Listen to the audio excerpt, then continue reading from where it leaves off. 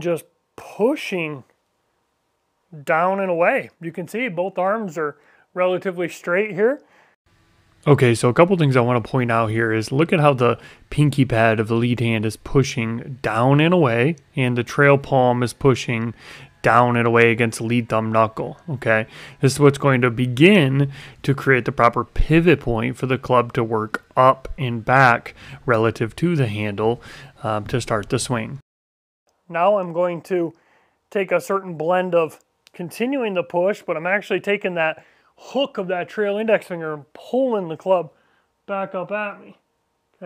Okay, so this is the importance of that hook of that trail index finger at the setup with the grip. Okay, this is what allows you now at the top of your swing to feel the proper pushing, and pulling. Okay.